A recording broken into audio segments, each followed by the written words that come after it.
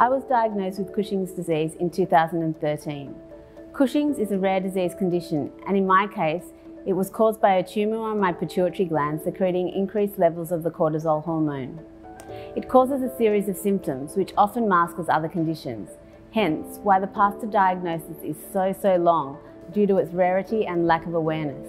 For me, it took 18 years to get diagnosed correctly. For such a little gland, the impact it has is absolutely enormous, but it's different for everyone.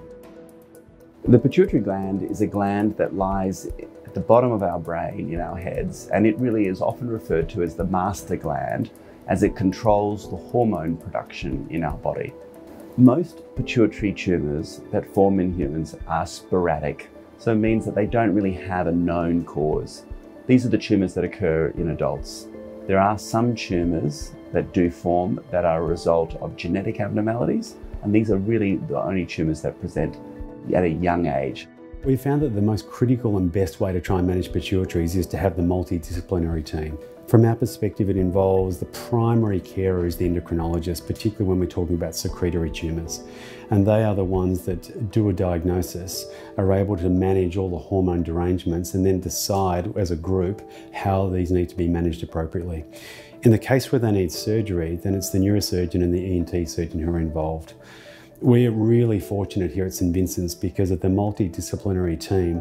It doesn't cover just the main players, which are the endocrinologist, the ENT surgeon and the neurosurgeon, is so skilled in getting a beautiful approach and giving us a wide access that we're finding now we can get a really clean look at the entire area that we need to remove the tumour from.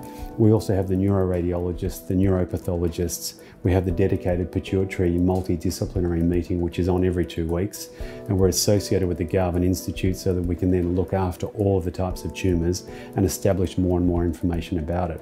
The surgical side, when it comes to the day of surgery, is really how starts off with the ENT surgeon and the neurosurgeon together.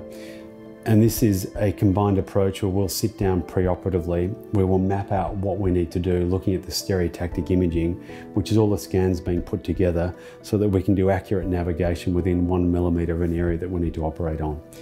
It's a fairly critical area to operate, as people can appreciate, because it's the base of the brain. When we're approaching the pituitary gland, it's now done entirely, here on our model of the head, entirely through the nose with little cameras, and the only surgery that occurs is here at the level of the sphenoid. There is a critical role here between neurosurgeons and ENT surgeons as we get access to the pituitary gland, and then with a team approach are able to peel the tumour off from the very critical nearby structures.